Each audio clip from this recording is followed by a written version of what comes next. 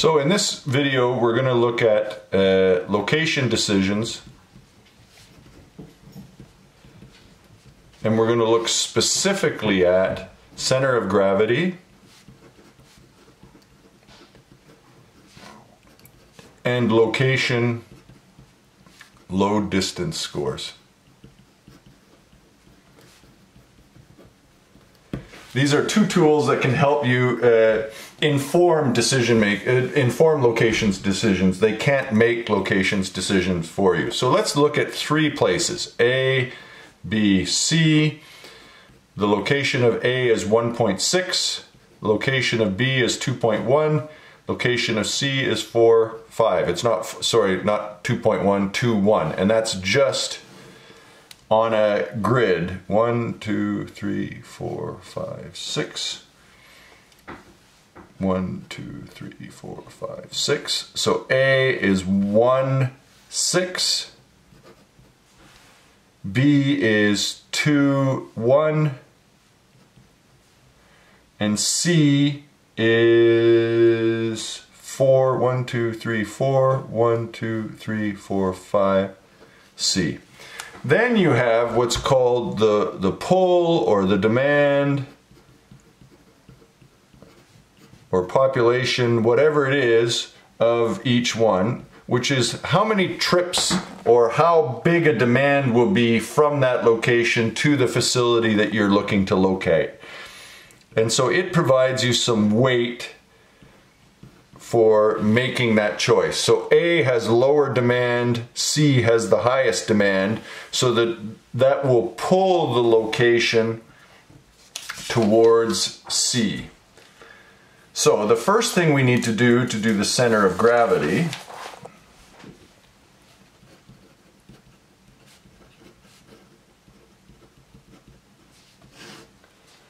is the total load, total weight, total demand. And that is just simply 1,000 plus 2,000 plus 1,500 is equal to 4,500. So that is the total demand that this location will face. Then to get the center of gravity, we do X and Y separately. So X star is equal to XA times load A plus XB times load B. So you're weighting these, you're taking an average and you're weighting them by the number of trips, plus XC times load C, and then you're dividing it by total load. And so that is equal to 1 times 1,000, that is X for A is 1 times 1,000 plus 2 times 1,500 plus 4 times 2,000 divided by 4,500 is equal to 2.67. And Y star is the same thing, is equal, except you do rather than X you look at Y. So then you have 6 times 1,000, 6 times 1,000 plus 1 times 1,500 plus 5 times 2,000 divided by 4,500. And that is equal to 3.89. So if we were to put that back here on our original drawing, we would go 2.67, 3.89. The center of gravity would be about there, and you can see it pulls a little bit towards C because it has heavier weights. So that's the center of gravity. If you're doing a center of gravity that will give you a sense of where to look. You still need to think about things like transportation,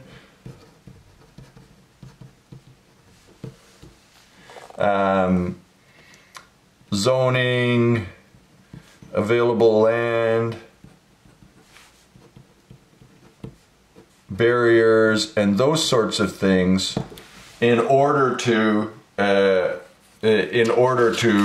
choose. But the center of gravity gives you a basic starting point for that analysis, for that decision-making process. So what if we wanted to be in one of those locations?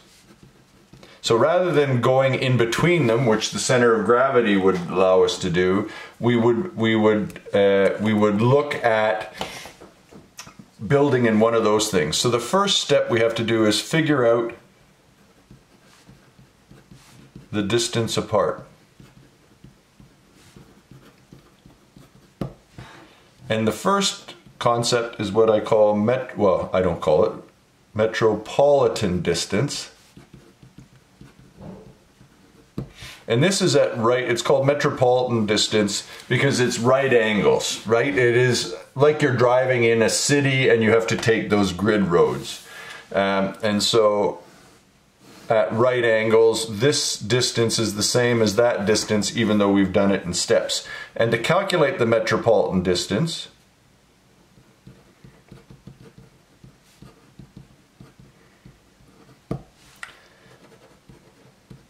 the absolute value of x1 minus x2. If you don't want to do the absolute value, you just subtract the smallest one from the biggest one, plus the absolute value of the difference between the two y's. So that's relatively straightforward. The second concept is Euclidean distance. And if you remember from high school math, Euclid is the person who came up with the formula for the length of the hypotenuse in a right triangle. A squared plus b squared equals c squared. And so in that, this is the metropolitan distance here, and the Euclidean distance is the sort of as the crow flies distance. And the Euclidean distance is equal to the square root of x1 minus x2 squared plus y1 minus y2 squared, and then you take the square root. So in this case we don't need the absolute value because the square of a negative number is the same as the square of the equal positive number. So generally for long distances we'll use Euclidean distances, and for shorter distances we'll use metropolitan. And in most cases you'll be told which one to use in that circumstance. So let's go back to our example. The metropolitan distance is what we're going to use. A to B is equal to 1 minus 2, the absolute value, plus absolute value of 6 minus 1 is equal to 6. A to C is equal to 1 minus 4, absolute value, plus absolute value of 6 minus 5 is equal to 4. And B to C is equal to the absolute value of 2 minus 4 plus the absolute value of 1 minus 5 is equal to 6. So in this circumstance we've calculated the distances. The distance from B to C is the same as the distance from C to B, so we only have to calculate it once. Now we look at load distance scores